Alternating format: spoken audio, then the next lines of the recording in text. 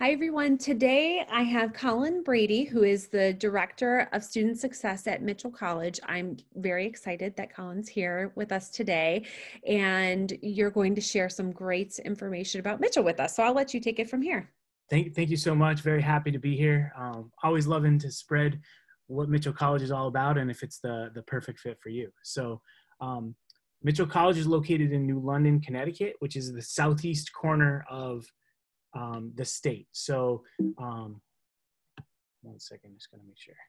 So we're a 4-year coeducational, private, independent, liberal arts, residential college. So it was founded in 1938 as a junior college. So our campus is very unique. So it was the summer home of one of the Tiffany children of the Tiffany jewelry family out of New York City. So when she was, retired and old and had grandchildren and decided to give away the property, she left it in the deed for it to become a school. So it started out as a junior college and really was known as the Harvard of JUCOs because it had a campus. So we had a gym for the basketball team. There was dormitories, a couple academic buildings, which you didn't really get back in those days of community college and junior colleges. So the main house, which houses our president and more of our administrative building, is the original Tiffany house. Been renovated many times. You know, it's funny, every few years they say, we got to do some renovations so it doesn't fall over, but it's really great there. And so, and one of our gems on campus is our Red Barn, which you'll see on our website, which is a remodel, a distinct remake of the original barn on campus. And that's our black box theater, holds events for students. So we're really tied into the community in that sense. We're located right on the Thames River. We look out to the Long Island Sound and out to Montauk, New York. We have submarines that go by campus every Tuesday because the submarine base is just up the river. 2 private beaches. It's a really great place. It's 68 acres and we own 26 acres that are woods where we have cross country and walking trails. And it's really in the south end of the city. It's a very residential college.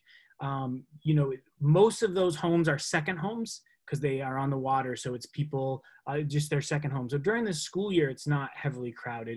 And then in the summer months, you're going to just be looking out at boats docked in the water. So that's kind of our area. It's 2 hours to Boston, 2 hours to New York City, right on the train. It's great, easily accessible, and lots to do in a small little city.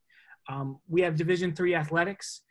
So we participate in the New England Collegiate Conference with schools in Massachusetts and New Hampshire.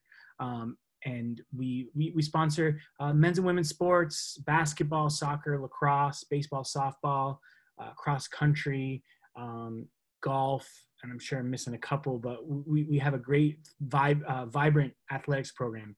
Our athletes make up about 1/3 of our student body, which is around 800 students. So some of those students play multiple sports and they are recruited athletes. We do have pretty good success with our teams. We play in NCAA Division III tournaments in multiple sports. And, one of the only benefits of the pandemic was we were able to start our new athletic complex earlier than we would have. So that's going to be raring to go when we can get athletes back on the field. But we'll have a turfed multi-use rectangle field for soccer and lacrosse and club rugby, and then a turfed baseball facility as well as a softball. So it's really going to up the experience for our student athletes as well as students playing intramurals or just exercising because even during the couple, colder months, you can still be out there because it doesn't turn to mud. So we're really, really excited about that. So athletics plays a major role and a big part of our community building.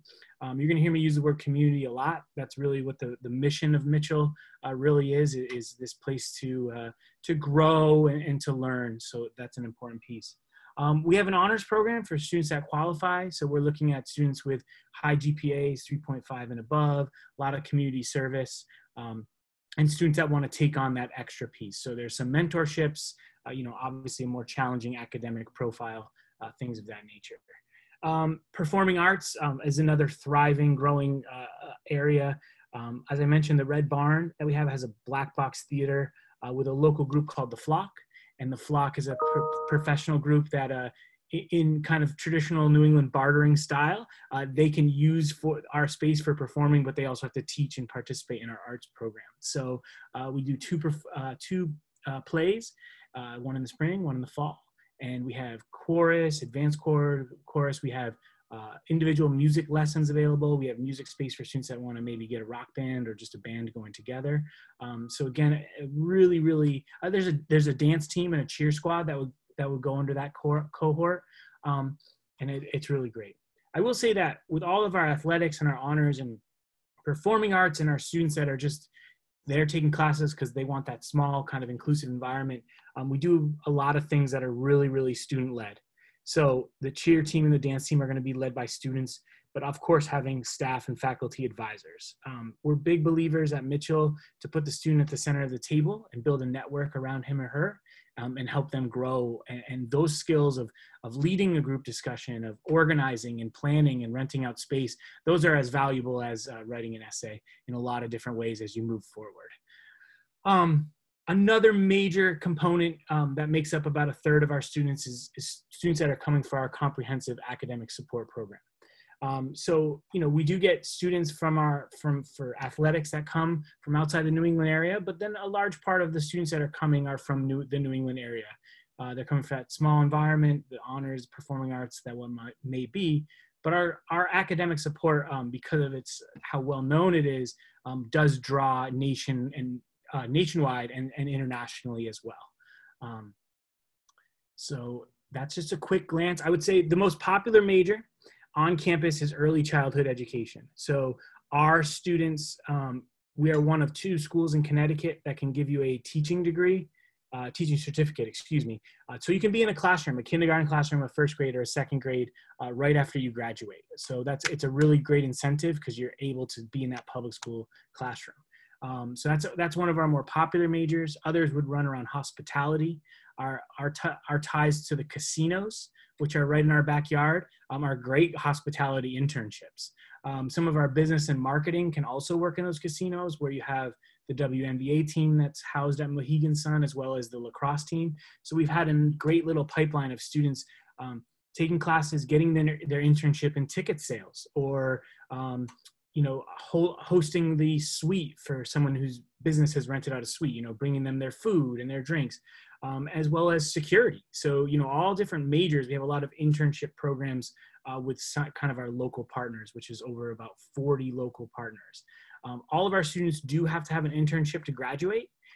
We will provide you one at junior or senior year. And if students find one on their own back home, that is also acceptable, as long as the other side will take care of that. So we've had students go down to Disney. We've had, in the hospitality realm, we've had students get a law firm down in Washington, D.C. because they're criminal justice. So we're getting students out there in that experience. And that really starts in their freshman year. So along with classes, you're going to be taking job shadows and exploring with our Career Development Center what it is you may be interested in. Because we don't want, I always tell the story, I was an education major and I didn't get into a classroom until the second semester of my senior year. And I remember walking in and being like, I hope I like this, because I put a lot of time into it. So we want to get students out there and experiencing things as early as their first year, just so that they can hone in on what it is they want to pursue.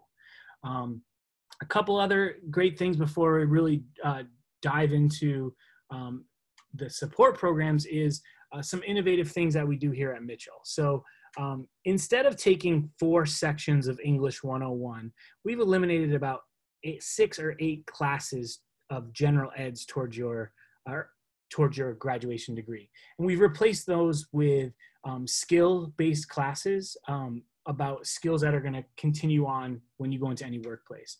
So that could be communication, time management, problem solving, critical thinking, group work. And of course there's content, but it could be examining the play of Hamilton, for instance. So it's those skills that no matter what it is that your job, because we do know when we look at the stats, 60, 65%, I haven't looked recently, of people are doing jobs that they didn't go to college for. So when you're in college, why not continue to learn the skills no matter what environment is? You got to be able to you got to be on time. You have to be able to work in a small group. You have to be able to communicate, all of those. So those are some required classes in our abilities model, which is a really great thing, and our students are really responding well to it. The other pieces are the way we divide our semesters up. So one semester at Mitchell College is divided into 2 sessions. So session 1 runs from about September when we start, right up until you would go home for that Thanksgiving break. And it's 12 weeks, and students can take 4 classes, or they could take 3 classes, or a mix, some students, but you have to take 3 at minimum. So you take those classes, you take your final, you go home for that week at Thanksgiving, you relax, you eat your turkey, and you just have an enjoyable time with nothing hanging over your head. And then you come back and you take 1 class that meets every day for 2.5 weeks for 3 hours a day.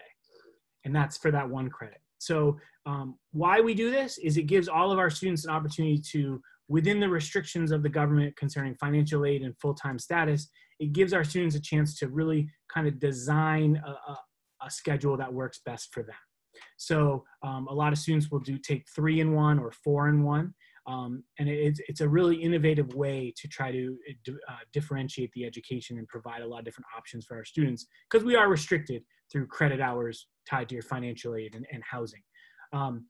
The first year it happened, the students were a little wary of the long class every day, but that was just the first week of it. And then the second week, they really kind of locked in and understood that they really liked it, because there wasn't a lot of shifting. It was really, they could hone in on their schoolwork.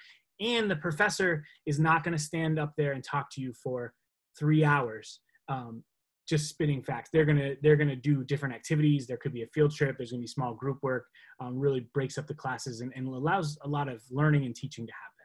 So those are just a couple of things at Mitchell that are super innovative, and those are for all of our students. So, you know, in front of you, you just see the activities. We have over 50 clubs, all again, back to that student run. If you find 2 students that have a similar interest and we don't have the club, you can start your own. It's really, really involved. Not to sound too big brothery, but we track students and making sure that they're getting involved on campus. We don't want students to just be closing their doors and things like that. We're not sending faculty after you to make you do stuff, but we're just going to try to make sure that you're having the experience that we want you to have and you want to have in that pace. And the average class size is about 14 students. So that's the small Mitchell College difference. So you really get to know your professors really get to know you. Of course, there's some bad negatives to that, but mostly positive. We have really dedicated teachers at Mitchell College. They really like Mitchell College because they teach first and foremost. They don't have you know, a ton of other responsibilities except to just be teaching available and really touch base with our students. At our last in-person graduation, our student speaker talked about how at what other college could you FaceTime your professor before the final was due to make sure your portfolio was looking good? And she said, only Mitchell College. So, you know, I hope this quick glance has given you a sense of our community. It's really, really important. It was really great last year. We were nearly full residentially. So we have about 475 beds, and we had about 458 students living in them. So which is really, really strong. It creates that community and a vibrant campus scene. So I'm just going to transition into some of our comprehensive academic supports. I think that that's a really key part of that. So when we talk about cohorts at Mitchell, you know, we talk about a third of athletes, a third of students, you know, and then a third of students that are using our academic support. And there's always crossover between those things. So it's a really, really important piece. So first we have the Benson Learning Center. The Benson Learning Center was founded in 1981. So it's one of the longest running academic support programs. So each student gets a learning specialist that they meet with 1, 2, or 3 times a week. It's a supplemental fee for how many hours you pick on top of your tuition. Students will work with their learning specialists to develop academic skills and strategies to help those students grow as independent learners. So it's not a place where you come and you bring your homework and you say, I need to get this done, and they help you complete that. They're working with you on the strategy to independently complete that homework. So if it's anything in the writing process, math computation, executive function skills, time management, whatever it may be, your learning specialist is good to design a program to help you build those skills. So each semester you can sign up for the Benson Learning Center as much as you'd like it. So if you have if your advisor and your student success team believes that your semester is going to be very challenging, they may recommend that you up your Benson Learning Center time, or vice versa, and so it's really flexible within that. When you apply to Mitchell College and the Benson Learning Center, we're going to ask that you have updated educational testing, which would be in 3 years. And really that's going to allow your learning specialists and the administrators at the BLC is what we call it, to create that program individualized for you to help you grow. And our learning specialists will all say the same thing to a person, that their job and their goal is to put themselves out of business. So they want to grow so you don't need them anymore. So it's a really, really great program, well used. This upcoming fall, we'll have the most students we've ever had in the Benson Learning Center, which is a really, really great thing since 1981. So it's a really beneficial program for sure. New to the college and new to kind of the space of academic support nationally is our Mystic program. So we debuted it last year with 9 students. And this is a program for full-time college students, and we're providing residential and social support.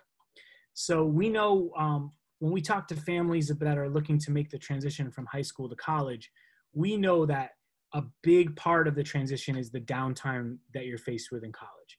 In high school, it's very regimented. It's class, class, class, lunch, homework, class, sport, piano, work, whatever it may be. There's not a lot of hours in the day, and they go by fast in high school. But in college, it could be class, long break, class, long break, long weekends, all of those things. So we wanted to provide a touchstone for our students, which would be the director of the program, with a one-on-one mandatory weekly. It can be more, it cannot be less. But really the goal is to have access that's going to those professional residential staff that's going to help the student navigate, whether it's that downtime, whether it's having a roommate, whether it's how do I get involved on campus, how do I really improve my relationship with my peers that I'm making, how do I cross the friendship bridge from acquaintance to friend, and then how do I plan my weekends, and then we'll have students certainly this year in the Mystic program that got too involved, and then they weren't able to prioritize, and they were making plans with 5 people and leaving people and so we wanted to put something in place to help students feel comfortable and start to really embrace the full college experience. Because what we've researched and know is that when students go home at Halloween, and that's just a phrase that I made up, maybe I'm trying to patent it. No, I'm just joking. But when students leave school early, it's rarely academics, because you can work through that. Even if you have a tough first semester, it's because students aren't feeling connected to the campus. Maybe they're lonely. Maybe they're struggling with some anxiety around, I've been in this great place of high school, now it's brand new. So we wanted to really, try to help students navigate through that piece. So that it's that one-on-one with the director, and then the cohort of Mystic students will live on the same floor in a dormitory to try to build a smaller community, and have a specific Mystic-only event. So if it's bowling, going to a movie, going out to eat, they really set it up for the group. So we had 9 students in it. It was a great success in the first year. Given we had to leave in the spring, we didn't have the full experience, but we're really excited, and we're up to 25 students for this upcoming year. So we're starting to see the growth and the interest in the program, and we're really, really excited about it being another option to support our students. Can I ask a question about that, Colin? Please. So is there already a thought about how large that program could grow to? Is there a sweet spot for what you think would be ideal? Yeah, so we are trying to be smart with our growth. From 9 to 25 is a solid growth from us, because we still want to be able to deliver as we work out the kinks of a brand new program. So, I think that the program could be similar to a Benson Learning Center, probably a little lower. The Benson Learning Center is about 185 students.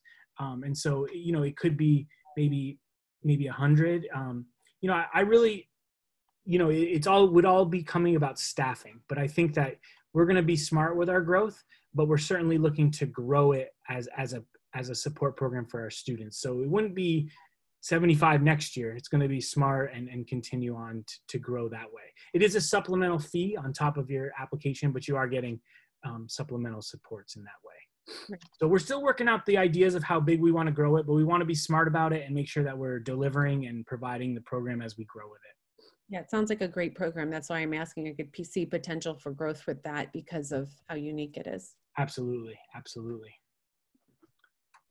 And then the third really supportive program is our Thames at Mitchell program. And what the Thames program is a transitional year for students that are college able but maybe not college ready.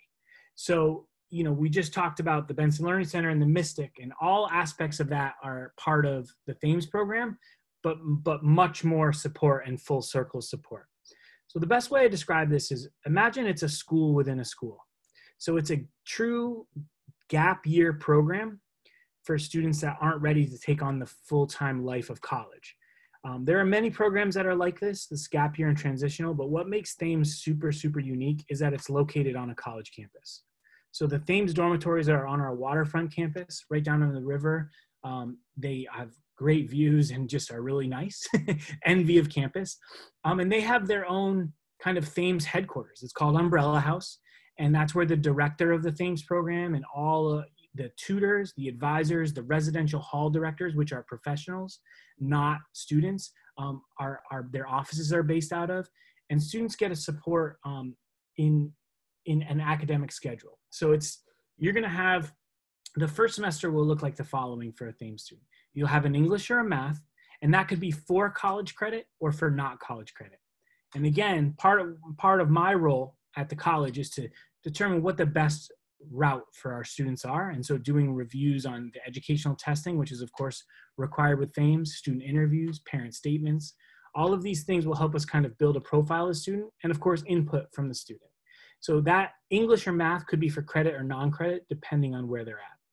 The rest of the classes, one is going to be a seminar class, and that's kind of a how-to college in a lot of different ways. So there's some social aspects, there's some requirements of evening meetings and such for that class to get students involved on campus and support them there.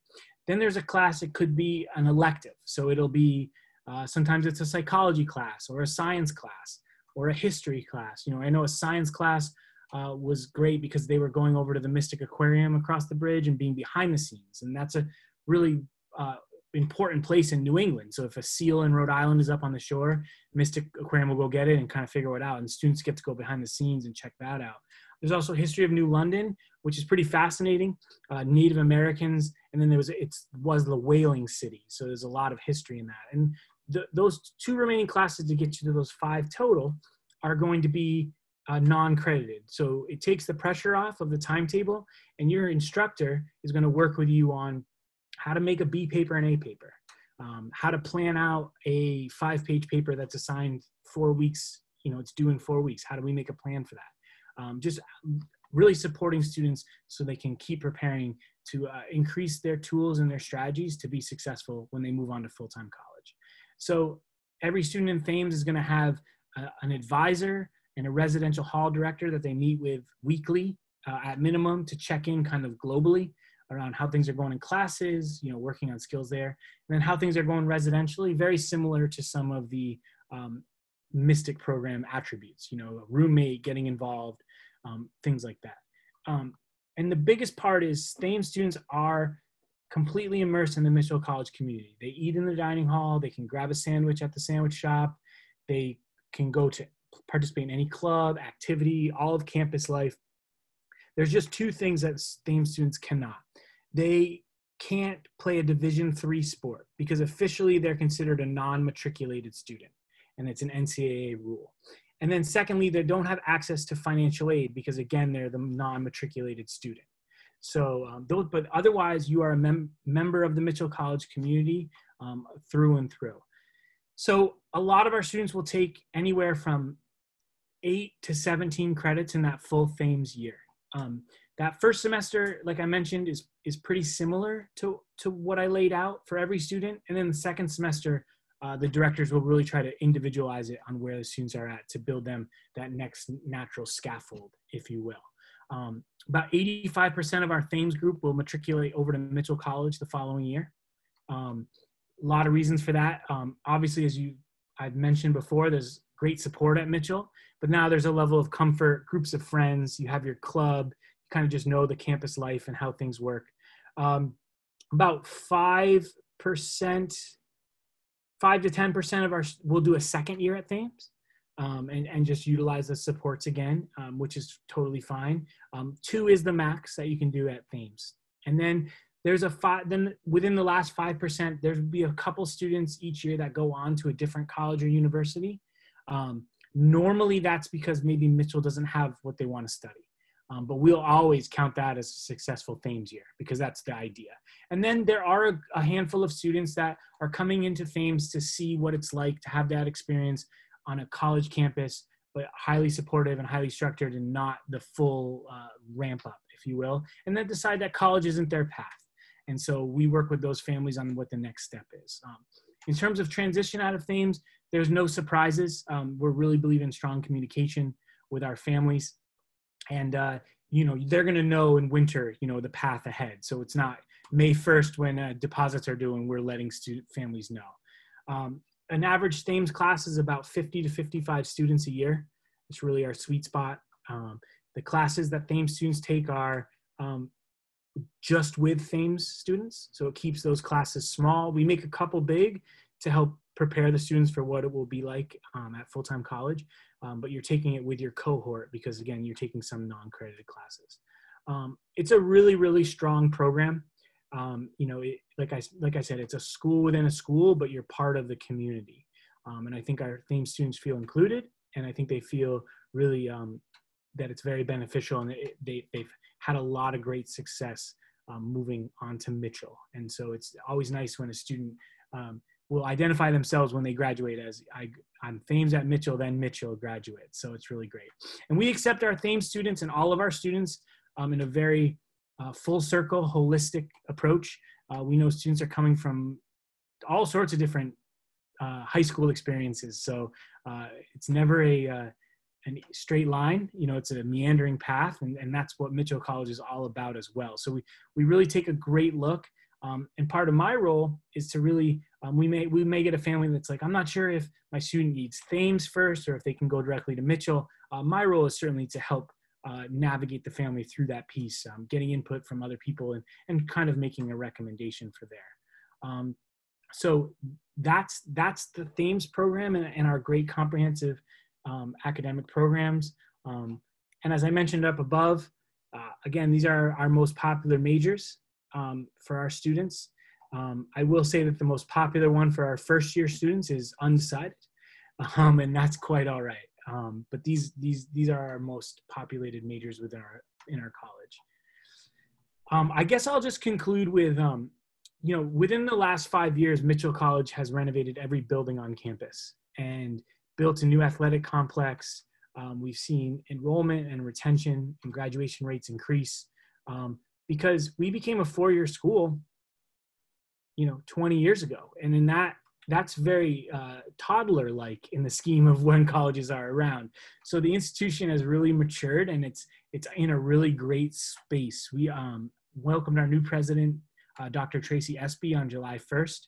She comes to us from Pfizer College in North Carolina.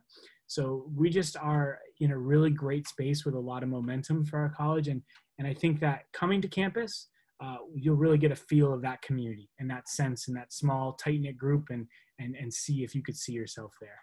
So hope everyone comes to visit, reaches out. I'm available for Zooms and phone conferences if you want to learn more about Mitchell. And I appreciate everyone listening to me. Thank you so much, Colin. That was really good information. And you can, the size of the school and you can just tell from your passion about the different programs. It's just a really unique place. I think there's so much, it has so much to offer. And I love the different pathways. I love there are these different options and the fact that you will walk families through what might be their best option, which I think is incredibly helpful because on the surface, it may look like, okay, I just, maybe I just go the traditional route, and just enroll, but you have these great options for them. And I do, like I said, I like that you will be able to counsel students into finding the right fit. And the location is great. I love the statements you made about their opportunities and things like the hospitality industry, having that right in your backyard, all those options in terms of internships and real tangible experiences. That's incredibly valuable. So if people would like to reach out,